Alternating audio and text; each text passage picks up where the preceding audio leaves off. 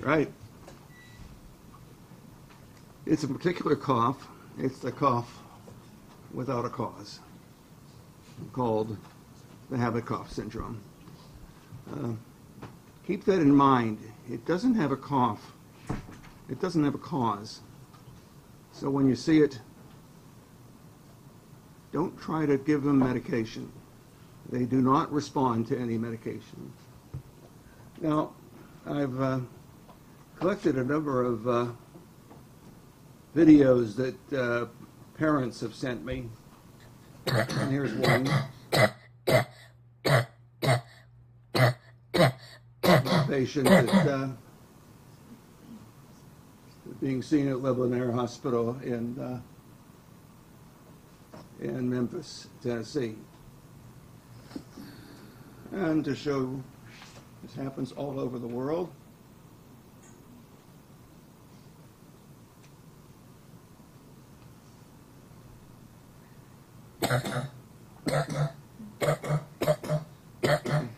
Characteristic of this cough, as much as you hear that, and this can go on all day, once they're asleep, they are quiet. If someone is coughing all night, it is not the habit cough.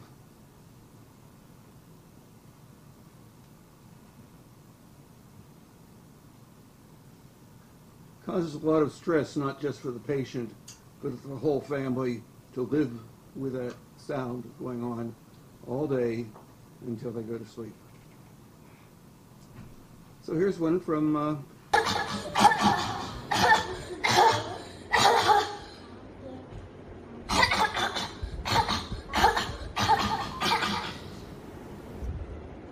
imagine living with someone that in your house and doing that all day.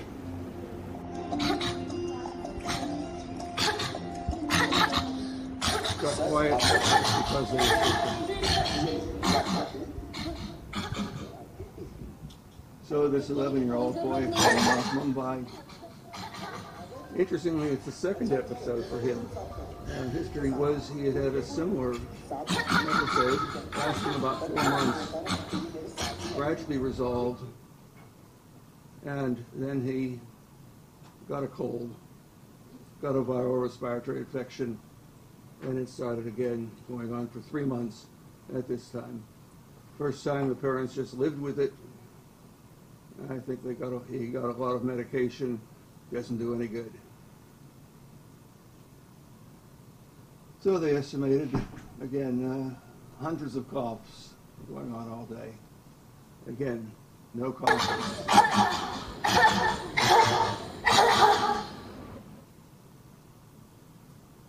So those are 2 examples of the habit cough. And you can define the habit cough as a daily, repetitive, non-productive. It is typically non-productive. It's a dry cough, absent during sleep. And the absence during sleep is essentially a sine qua non. If this is a characteristic of the habit cough. A honking or barking, like you heard, is common. But in fact, the sounds really vary.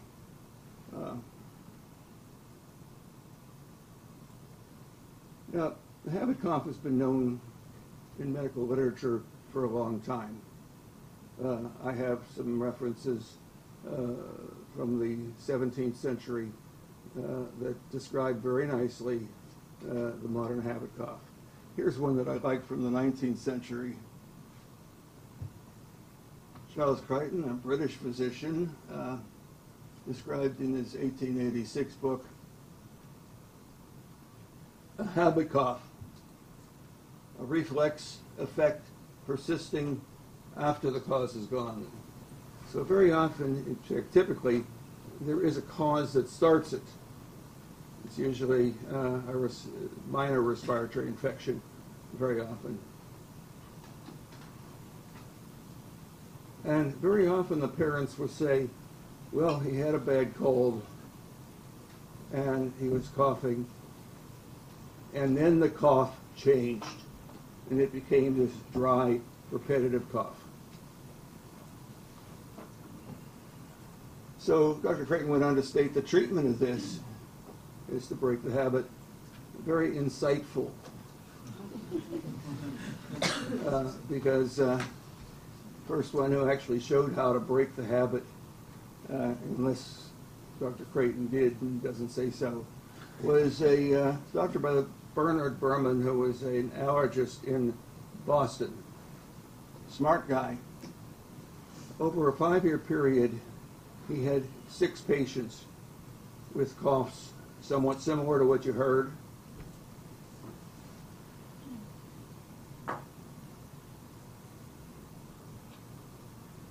Fit all the characteristics of the habit cough. Ages were 9 to 13 years, 3 boys and 3 girls. He stated in this article, he stopped the cough by what he called the art of suggestion. He went into a little bit of detail what that is, but not specifically.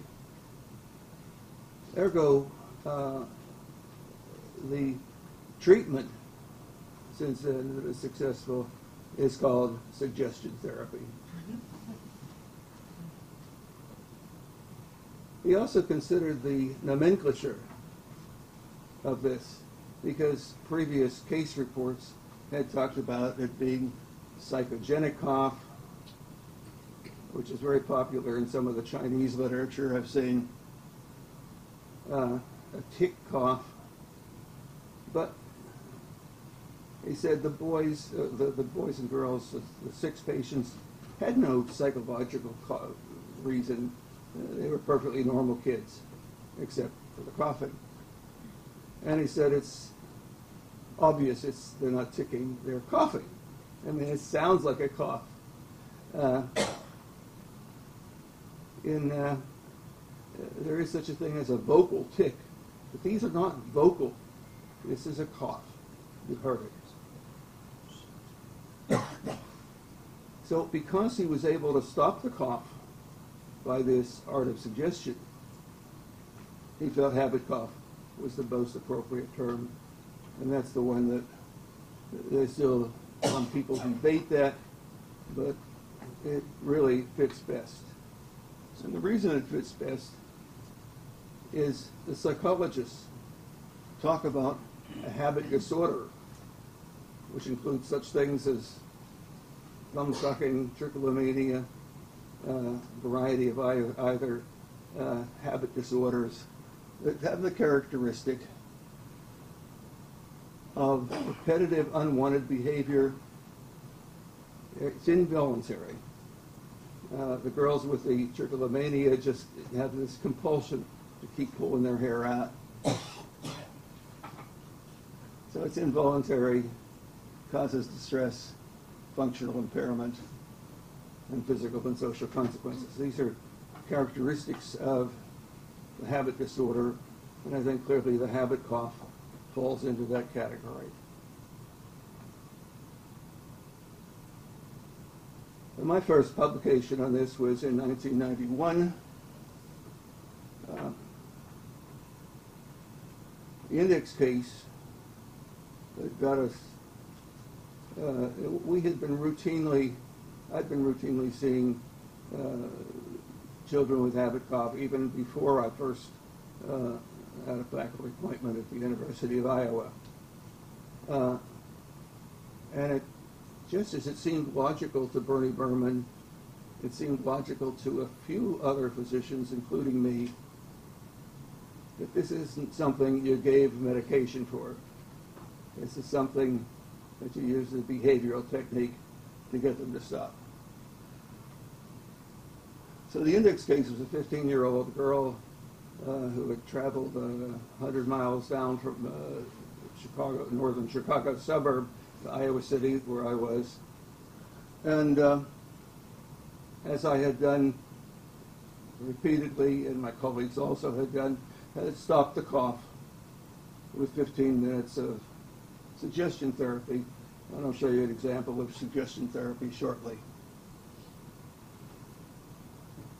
My fellow Dr. Buckshin asked the first one he'd seen, and he said, "That's impressive." Parents were impressed also. It was what you could call a jaw dropper. The parents had put up with this 15-year-old girl coughing for months, and all of a sudden she stops from me talking with her. So Dr. Lakshan asked the logical question, is the fix permanent? And I did the next logical thing as a mentor. I told him, find out. That's what you do. And so he went through manually. This is before we had an electronic medical record. Went through just charts until he found 9 cases. They were all 6 to 7 years old. They were in the range of 6 to 17 years old. Median was 11. They were routinely contacted 1 week later.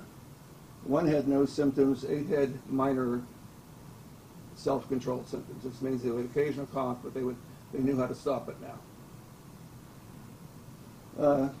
And he was able to contact 7 of them years later, an average of over 2 years later. 6 of them had no symptoms at all. 1 had occasional symptoms that they self-controlled.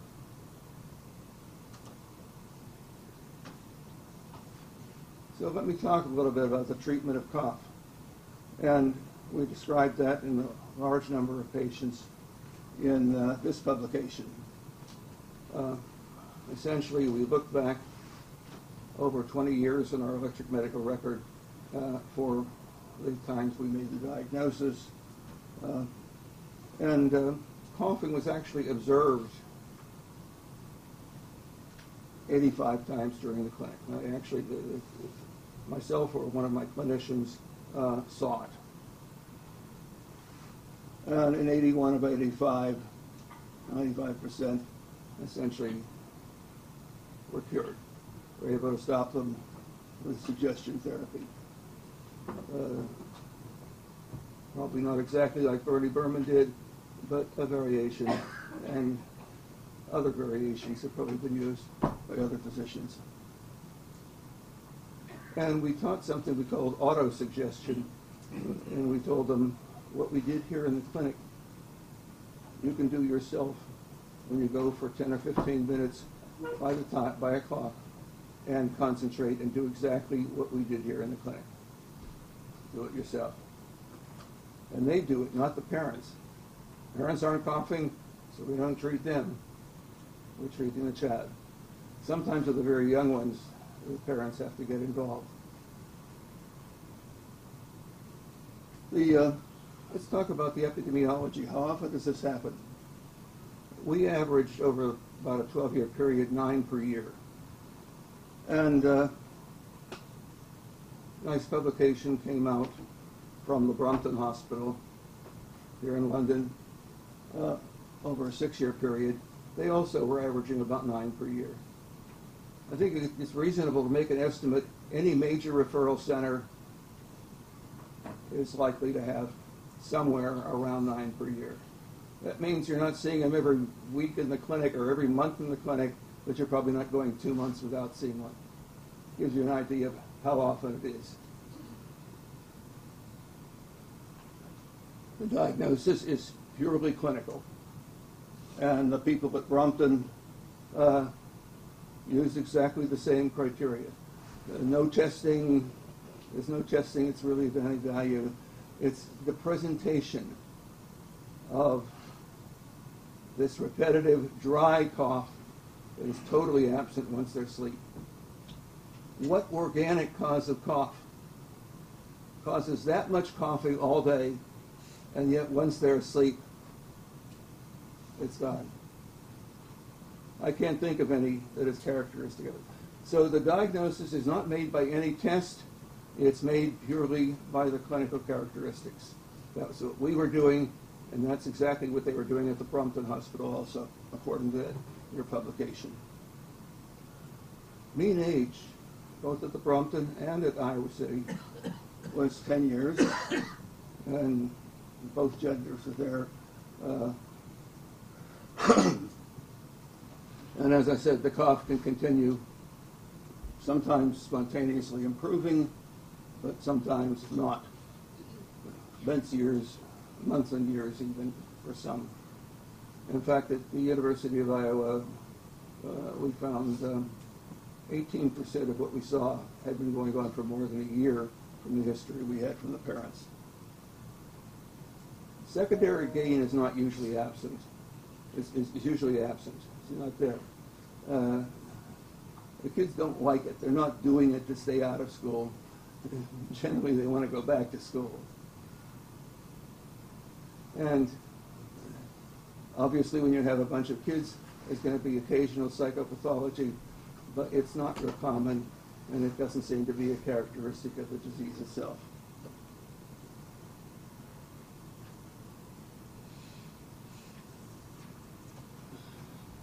So, until this particular case, in February of 2019, every case that I and colleagues had done had been with the patient in front of us. This was the first time I did it by remote process. The father called me, said his daughter was coughing, 12-year-old daughter was coughing for 3 months, and he was 2,500 miles away from me. I was on the West Coast, he was on the East Coast.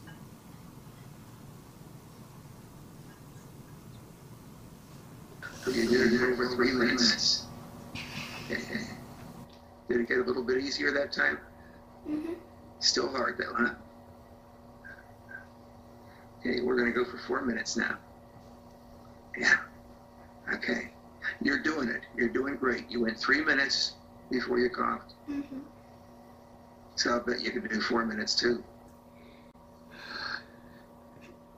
The demonstration video, the whole one can be found. Because you're taking control.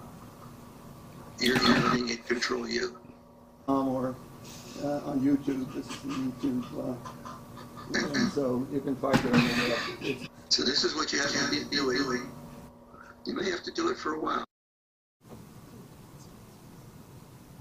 Now, the father, her father, took that video, placed it on YouTube, so it was accessible to everyone. And then we started getting something that was unexpected and unintended, and that is people would see the video and stop coughing. Weird. It was absolutely weird. But as I said, that wasn't what we intended, but we made that observation, published this brief report. I'm going to show you segments of 2 emails I had. And here's one from Riley, who was 7 years old. A few months back, she had a really bad cold, which is a bad cough for a few weeks. The cold symptoms went away, except for that cough. There was no stop to it. She went on to say in this segment, it was finally decided to just pull up the video on YouTube, and we sat there and watched it. It was very emotional for all of us. Riley was in tears. We all were. We hugged for a time. She said, "I can hold the cough back," and the coughing stopped. Mother said she hadn't heard any cough for 4 days. Here was one from an adult, 30-year-old, who suffered a chronic cough for almost 2 years. In that time, he saw a lot of doctors, had a lot of medication, none of which did any good. Had medical procedures done, all to no avail. He found the website and watched Bethany and me. Bethany is the name of the 12-year-old girl you just saw. He followed the procedure, saw the effects almost immediately. He said, "I am truly amazed that such a simple procedure at no cost with no medication can be so effective." So these are just 2 emails that I've had out of hundreds.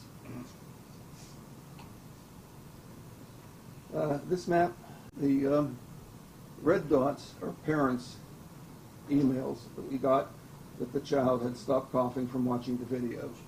The blue dots are adults who said they saw the video and stop coughing. Remarkable, amazing, but this is fact. So what happens if they don't get suggestion therapy? Do we know? What's the natural history of this? Well, this is one from Mayo Clinic. They had seen our first study, and so they went into their archives, pulled out, let's see, I forget how many patients, pulled out about 60 of their patients, I think. And the diagnosis had been made, these were old patients that had been there. They just called them involuntary cough syndrome. So they did a follow-up of 62 patients for a mean of 8 years. Ages, again, were an average of 10, just like we had at Brompton and at the University of Iowa, but a spread, 5 to 16, similar to what we had. Mean cough duration before they made the diagnosis had been 8 months before they went to Mayo Clinic. 75% had a spontaneous resolution. They eventually got better on their own, but the average was 6 months.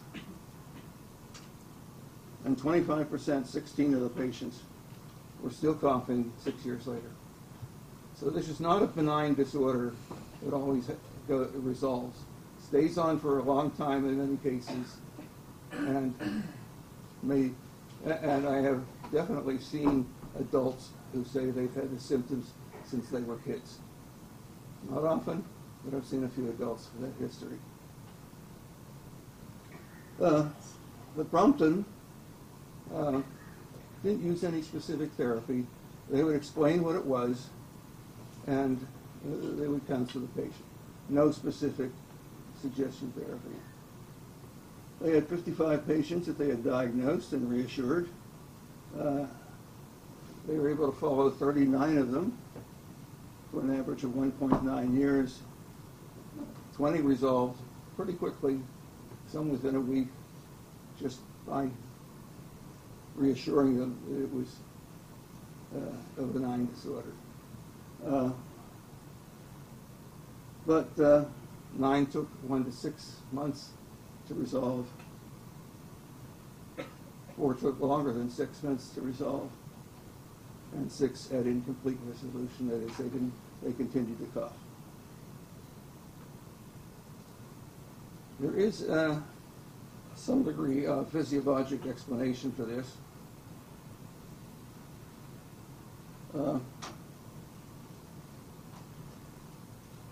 There is generally a respiratory infection of some sort, often a very benign one. This was a study done by Richard Erdwin, who did bronchoscopies on adult volunteers who had this chronic idiopathic cough, no known cause. And he reported that when he looked at the mucous membrane under a microscope, he got segments of it. There was inflammation there. He hypothesized that the inflammation was from the coughing itself. A more recent publication, and just a couple of years ago, in 2021, in the American Journal of Respiratory and Critical Care Medicine, found increased nerve endings in that inflammation. So you're talking about neuropathic inflammation, that both of these, Dr. Irwin and Dr. Shapiro, hypothesized it was caused by the coughing itself, as they could see no other explanation. And again, Dr. Irwin's was actually a controlled clinical trial. So the inflammation, neuropathic inflammation, was caused by coughing, which is the feeling that the patients often describe as the cause of the cough. Essentially, you've got a vicious circle. Cough, it's caused by cough, which causes cough. Circular thing.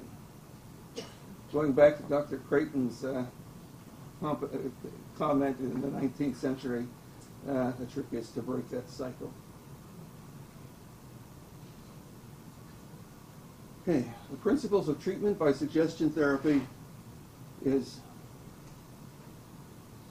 what all physicians should probably do, even for other things. Must have confidence in success. Focus the patient's attention on suppressing the cough. Explain the cough in a rational manner, in an age-appropriate manner. Obviously, you talk a little differently for a 6-year-old than for a 16-year-old. Reinforce the brief success, as I did, as you saw me doing with Bethany. Emphasize that the patient is the one controlling the cough. To tell the patient, the kid, that the parents can't stop his cough, I can't stop his cough, but I can show him how to stop the cough, and they do. And again, even though I stop it, they need autosuggestion to reinforce it when they're home. And the wise old Yoda says, you don't tell the patient, I'm going to try this. No, you never try it. You do it, or you don't do it. There is no try. You have to approach it confidently, like you're going to succeed, and you have to get that confidence to the patient and to his parents. Very important. So the take-home message here is daily repetitive dry cough absent during sleep is a habit disorder, as the habit cough syndrome. It's a daily troublesome cough in both children and adults. Habit cough can last for months and years. It requires no medication. This is the worst thing you can do for them, is to try and treat every known cause of cough. They don't have every known cause of cough. They have a unique, very distinctive cough that differs from all others. But it does respond to a simple behavioral technique, whether it's exactly what I use or what others might use, but the principle is the same. So, habit cough works by direct contact, by teleconference, and by proxy.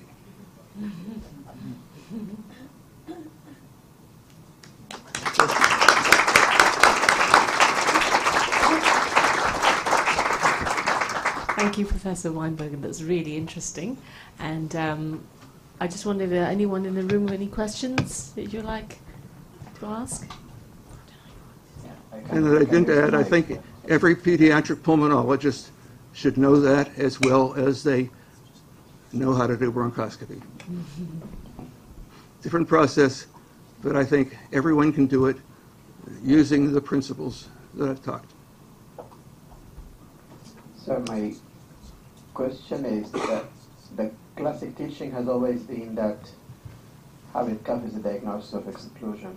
So you have to investigate for everything else before you can confidently say that's habit cough. Because often when a patient comes in, they've already been tried, anti-inflammatory inhalers, salbutamol and other things, antibiotics. So would you suggest that you do that, or do you just go straight to that if you are happy and confident from the history? Was that a question, or? Yes, that's a question. That habit cough is often been told to be, it's a diagnosis of exclusion. It's so that it is a diagnosis by excluding other serious cause. Is this what you would recommend, that we exclude other serious cause first before we get there? That is a habit cough? Yeah, I'm not sure what the question is. Go ahead. Yeah, the question is, would you investigate first before you say that this is habit cough? Would you try and exclude other things? Because the patient is already on treatments and things for that. If it fit the pattern, I mean, there might be an occasional case where there's confusing, occasionally, but not often. It's so typical. If you're wondering if it's asthma, you could give them a 5-day course of prednisone and see if the cough goes away. That's easy. Other than routinely, we did spirometry. Because if the spirometry is normal, chest X-ray is normal, the odds of them having some other disease that could have them coughing all day for weeks and months is so unlikely that it's not worth doing extensive evaluations. In other words, the diagnosis is very distinct, very different from all physical causes. There might be an occasional patient where there's a degree of confusion, but it would be very occasional. The typical habit cough is diagnosed clinically. They diagnosed them at Brompton Hospital exactly the same way we did in Iowa City. It was a distinctive thing. It was absent once they were sleeping, totally different from any other physical cause of cough. Yeah, perhaps we could put the answer the other way around. If you saw a child similar to the child that you've seen on the video, would you feel compelled to have to do a bronchoscopy and a CT scan and a... No, clearly not. Yeah. Not if they were coughing And the cough goes away. we saw in completely their at night. demonstration There's no need to and do totally that. going at night.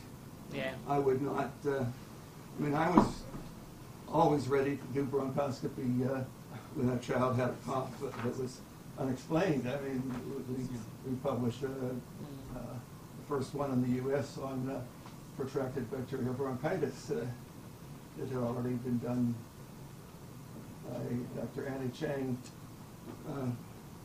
So we're ready, but it shows, if you see them doing like those two, and you ask them, what about when they're sleeping? When they're sleeping, we never hear them cough. That's enough for me to not do a lot of physical things or trials of other medications. They don't work. Okay? We've seen enough. And the doctors at Brompton seem to I suppose go along with that also. my one last question is, do you think only doctors can do it? What about, I'm just thinking, you were saying every pulmonologist needs to know how to do that and a bronchoscopy, but surely the suggestion therapy could be done by another member of the MDT, because it can be time consuming. With me, Yeah. Called me once I was left Iowa City, and she was so happy because she said she did the same thing because she saw me do it. Yeah. And I've had fellows at teaching clinics that I go to, also say, and a doctor in Texas who had been treating these patients by some form of suggestion therapy, he said it's the pediatric pulmonologist's nursemaid's injury. This radial head subluxation, when you pull that and you click it, you cure it, they look like the broken arm, you turn their arm and they stop. There aren't many things where you have instant cures, where you cure without medicine. This is one of them. Thank you very much. We'll probably have to end the session now, so you can go for lunch. Thank you. That's interesting.